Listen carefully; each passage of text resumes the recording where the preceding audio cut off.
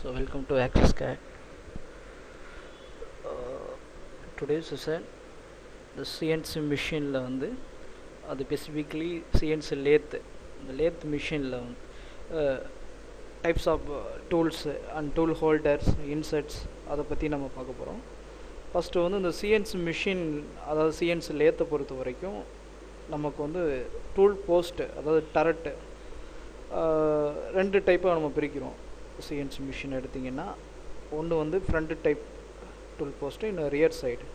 இந்த rear side turret and front type tool post இது ரெண்டுலயுமே பாத்தீங்க அப்படினா left hand and right hand tool holders வந்து பயன்படுத்துறாங்க. Actually 3 types of holders இருக்கு.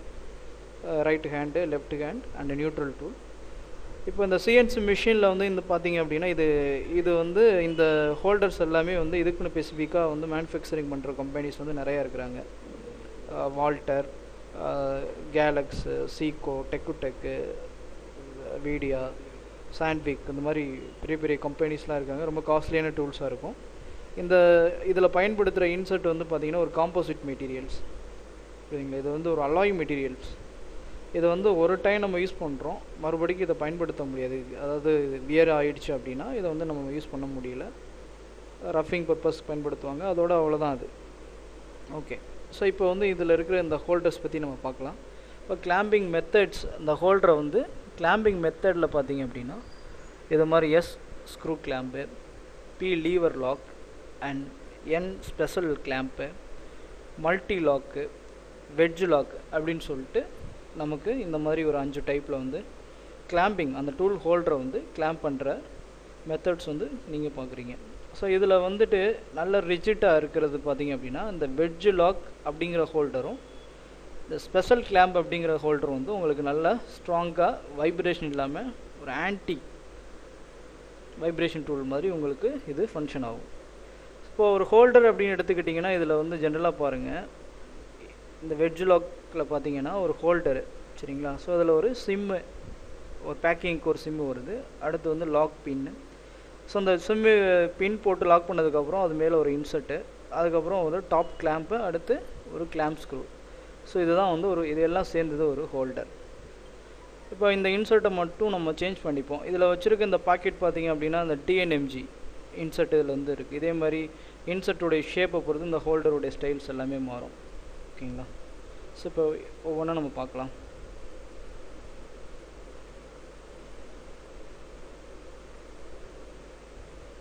ஓகே, இப்போ எக்ஸாம்பிளுக்கு வந்து இந்த கேலக்ஸ் கேட்லாக்லேருந்து நம்ம வந்து இந்த இது பார்த்துட்ருக்கோம். இந்த PCLN அப்படிங்கிற இந்த ஹோல்டர் எடுத்துட்டிங்கன்னா ஃபஸ்ட்டு வந்து இந்த ஹோல்டர் வந்து நமக்கு ஒரு ஸ்டைல் கொடுத்துருக்காங்க இல்லையா. இதில் வந்து இந்த சிங்கிறது பார்த்திங்கன்னா இன்சர்ட்டுடைய ஷேப்பு. அப்போ இந்த ஹோல்டரில் வந்து நமக்கு இந்த க்யூப் அப்படிங்கிற அந்த ஷேப்பில் இருக்க இன்சர்ட்டு தான் வந்து உட்காரும் அப்படிங்கிறத நம்ம கன்ஃபார்ம் பண்ணிக்கலாம். அடுத்து வந்து இதிலே வந்து எல் அப்படின்னு கொடுத்துருக்காங்களா. அது எல்லுங்கிறது வந்து பார்த்திங்க அப்படின்னா இது வந்து left hand tool holder.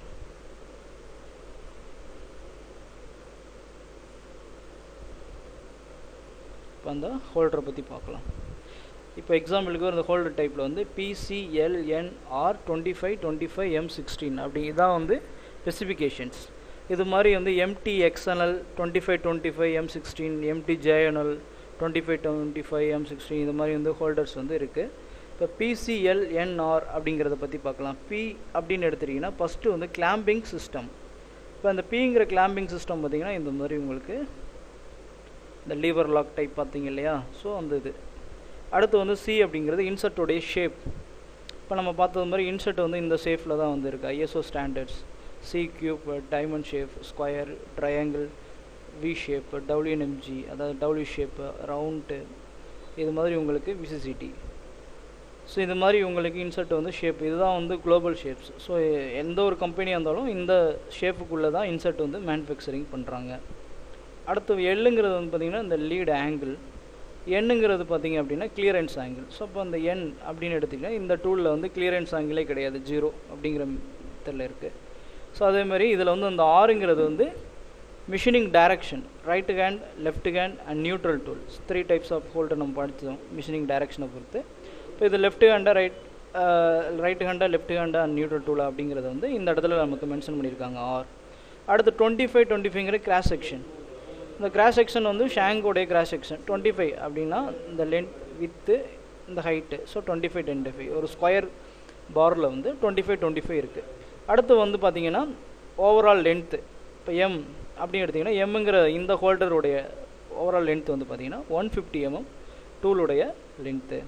So அப்போ நம்ம வந்து இந்த லென்த்துங்கிறத எதை பேஸ் பண்ணுறோம் அப்படின்னா நம்ம எவ்வளோ பெரிய டயாமீட்டர் உள்ள ஒரு ராடை வந்து ஃபேஸிங் அண்ட் டர்னிங் பண்ணுறோம் அதை பொறுத்து வந்து ஹோல்டருடைய லென்த்து நம்ம செலக்ட் பண்ணிக்கிறோம். ரொம்ப அதிகமான லென்த்து மேக்ஸிமம் அவாய்ட் பண்ணுறது நல்லது.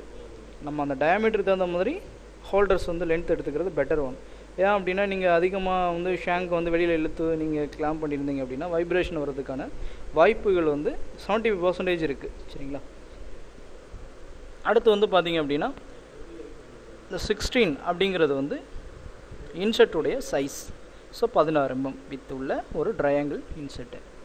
புரியுங்களா? ஸோ இதுதான் வந்து ஹோல்டருடைய இந்த கியூப் இந்த இன்செட்டுடைய அகலம் வந்து 16 mm.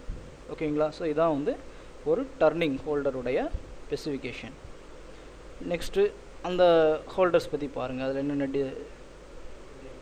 டைப் ஆஃப் இன்செட்டு தெரியுதுங்களா? ஸோ லிவர் லாக் டைப்பு,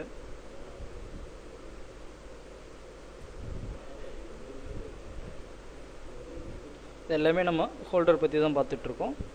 அதேமாதிரி இன்டர்னல் போரிங் பார்னால் உங்களுக்கு ஷேங்க் வந்து ஸ்கொயரில் இருக்காது, ரவுண்டில் கொடுப்பாங்க. ஸோ இப்போ அந்த போரிங் பார் எப்படி இருக்குது அப்படிங்கிறத பற்றி பார்ப்போம். டர்னிங் ஹோல்டர் தெரியுதுங்களா? ஹோல்டர் டைப் எஸ்விஜேபி அப்படிங்கிறது we shape இன்செட்டு, cube இன்செட்டு.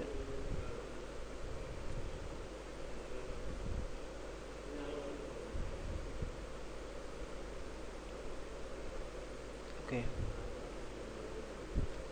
So internal turning holder அது போரிங் பார் ஐஎஸ்ஓ கோடு S16QS CLCR09. ஸோ இதே மாதிரி தான் எஸ்ங்கிறது பார்த்தீங்க அப்படின்னா உங்களுக்கு இந்த டூல் ஹோல்டர் எஸ்ங்கிறது ஸ்டீல் ஷேங்க்கு. சரிங்களா? ஸோ 16ங்கிறது பார்த்தீங்க அப்படின்னா உங்களுக்கு அந்த போரிங் பாருடைய டயாமீட்டர். அடுத்து கிளாம்பிங் டைப் எப்படி இருக்கணும், இன்செர்ட்டுடைய சைஸு, திக்னஸ், இது எல்லாமே வந்து உங்களுக்கு அதே மாதிரி தான் டர்னிங் ஹோல்டர் மாதிரியே உங்களுக்கு boring ஹோல்டர்லேயும் இன்செர்ட்டுடைய shape, tool type, clearance angle, insert size, so இது எல்லாமே நம்ம வந்து செலக்ட் பண்ணி வாங்கணும். ஸோ இதை எப்படி நம்ம ஃபைண்ட் அவுட் பண்ணுறது அப்படின்னு கேட்டிங்கன்னா, நீங்கள் ஒரு கம்பெனியில் வந்து ஒரு செட்டராகவோ இல்லை ப்ரோக்ராமராகவோ இருக்கிறீங்க அப்படின்னா உங்களுக்கு இப்போ சீக்கோ அப்படிங்கிற ஒரு கம்பெனிலேருந்து உங்களுக்கு டூல்ஸ் அப்ளை பண்ணுறாங்க அப்படின்னா நீங்கள் அவங்கள்ட்ட 2020 இந்த இயர்க்கான கேட்லாக்ஸ் வாங்கி நீங்கள் வந்து உங்களுடைய அப்ளிகேஷனை பொறுத்து நீங்கள் டூல் செலக்ட் பண்ணிக்கலாம். ஓகேங்களா? ஸோ இதேமாதிரி ஒவ்வொரு கம்பெனிஸ் வந்து உங்களுக்கு கேட்லாக்ஸ் வந்து கொடுப்பாங்க. இல்லை அப்படின்னா உங்களுக்கு சாஃப்ட் காப்பி வந்து பர்டிகுலராக அவங்களுடைய வெப்சைட்லேயே போய்ட்டு நீங்கள் டவுன்லோட் பண்ணிக்கலாம். Some boring holders,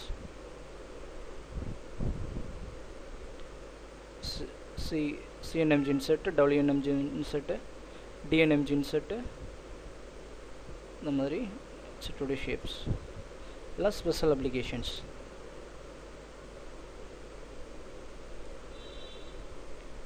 இது CNC டர்னிங் சென்டர்லையும் யூஸ் பண்ணலாம், VTL வெர்டிக்கல் CNCலையும் நம்ம இந்த டூல்ஸ் எல்லாத்தையும் பயன்படுத்தலாம். ஓகே, இப்போ நம்ம வந்து ஹோல்டர்ஸ் பற்றி பார்த்தோம். ஸோ இதில் யூஸ் பண்ணுற இன்செர்ட்டு ISO ஸ்டாண்டர்ட்ஸ் வந்து என்ன இருக்குது அப்படிங்கிற பற்றி பார்ப்போம்.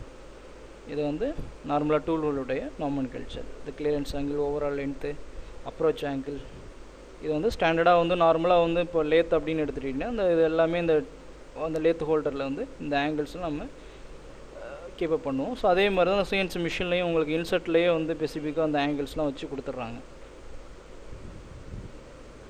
ஸோ இந்த மெயினாக வந்து பார்த்திங்க அப்படின்னா நமக்கு கட்டிங் பேராமீட்டர்ஸுங்கிறது ரொம்ப இம்பார்ட்டன்ட் ஒன்று.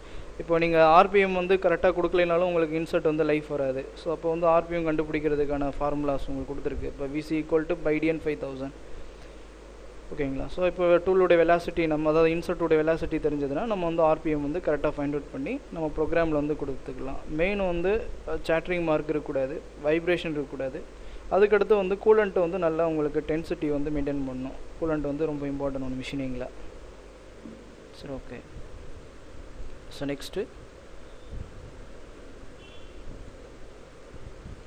இப்போ இன்செர்ட்டு. ஸோ இன்சர்ட் வந்து பார்த்தீங்க அப்படின்னா எல்லா மெட்டீரியலுக்கும் ஒரே மாதிரியான இன்சர்ட் வந்து பயன்படுத்துகிறாங்களா அப்படின்னு கேட்டால் கிடையாது. இப்போ ஸ்டீலுக்கு ஒரு கிரேட் இருக்குது, ஸ்டெயின்லெஸ் ஸ்டீலுக்கு ஒரு கிரேட் இருக்குது, கேஸ்ட் அயன், என்எஃப் அதாவது நான் ஃபெரஸ் மெட்டீரியலுக்கு வந்து ஒரு கிரேட் இருக்குது. இப்போ எக்ஸாம்பிளுக்கு கேஸ்ட் அயன் மெட்டீரியலை கொண்டு போய் நீங்கள் ஸ்டீல் அதாவது ஸ்டெயின்லெஸ் ஸ்டீல் மெட்டீரியல் வந்து மிஷினிங் பண்ண எடுத்துக்கிட்டிங்க அப்படின்னா அது கட் பண்ணாது. அதுக்கு மாறாக என்ன ஆகும் அப்படின்னு கேட்டிங்கன்னா அந்த இன்சர்ட் வந்து வியர் ஆகும், இன்சர்ட் வந்து ப்ரோக் ஆகிறதுக்கான சான்சஸ் வந்து அதிகமாக இருக்குது.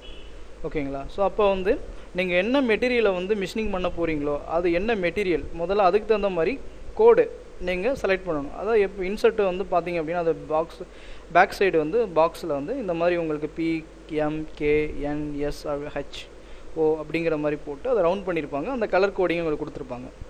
ஓகேங்களா? இப்போ ஸ்டீலுக்கு இது மாதிரி ஸ்டீலை பொறுத்த வரைக்கும் P போட்டு ரவுண்ட் பண்ணியிருப்பாங்க, இந்த கலரில் உங்களுக்கு மென்ஷன் பண்ணியிருப்பாங்க. அதேமாதிரி ஸ்டெயின்லெஸ் ஸ்டீல் இந்த மாதிரி எல்லோ கலரில் மென்ஷன் பண்ணியிருப்பாங்க. ஓகே, இப்போ எக்ஸாம்பிளுக்கு வந்து பார்த்தீங்க அப்படின்னா நமக்கு வந்து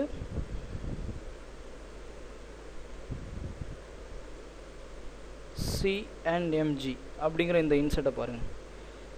இதான் வந்து இன்சர்ட்டோடைய ஸ்டாண்டர்ட்ஸ். இப்போ C அப்படின்னு எடுத்துட்டிங்கன்னா ஃபஸ்ட்டு இன்சர்ட்டோடைய ஷேப்பு, அடுத்து Nங்கிறது கிளியரன்ஸ் ஆங்கிள், M வந்து டாலரன்ஸ், Gங்கிறது வந்து இதோடைய கிரேடு. இப்போ வந்து 12 இன்சோடைய திக்னஸ் அதாவது லென்த்து, நெக்ஸ்ட்டு 04 அதோடைய திக்னஸ், இன்சோடைய திக்னஸ். ஸோ இது மாதிரி உங்களுக்கு கொடுப்பாங்க. இப்போ இது மாதிரி இது CNMG, VNMG, TNMG, WNMG இது மாதிரி உங்களுக்கு வந்து இன்சர்ட் வந்து கிடைக்கும். அப்போ வந்து நீங்கள் வந்து ஃபஸ்ட்டு வந்து C அப்படின்னு எடுத்தாவே அந்த இன்சர்ட் வந்து ஒரு க்யூப் ஷேப்பில் இருக்கும் அப்படிங்கிறத வந்து ஈஸியாக ஃபைண்ட் அவுட் பண்ண முடியுது. கரெக்டாக? இப்போ TNMG அப்படின்னா T for triangle, VNMGனா V shape, அதாவது WNMG W ஷேப்.